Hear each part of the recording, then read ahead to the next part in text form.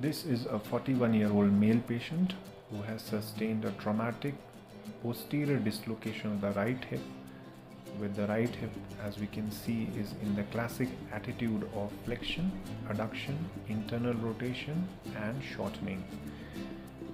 This video demonstration is reduction of the dislocation by East Baltimore technique, wherein we require 4 people for the reduction. Here 2 people are required to do the lift, who stand by the side of the patient, and the hip and the knee is flexed at right angles. 2 people of equal height are going to rest their forearm beneath the calf, resting their hands on the shoulder of the opposite person. A third person is going to give counter traction, and the fourth person is going to stabilize the leg, giving a downward traction. So now the traction is, the lift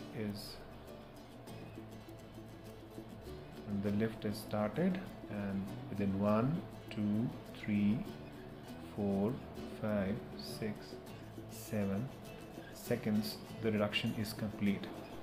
Once the reduction is achieved, a clunk can be heard, and post reduction you can see restoration of the normal length of the lower limb.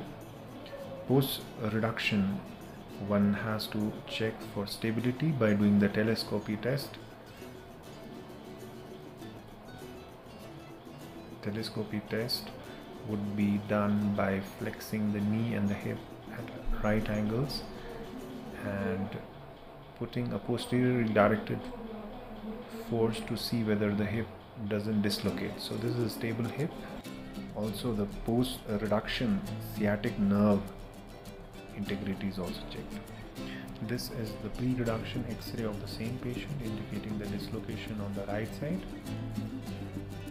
and these are the post-reduction X-rays showing a concentric reduction on the right side by East Baltimore lift technique. Thank you.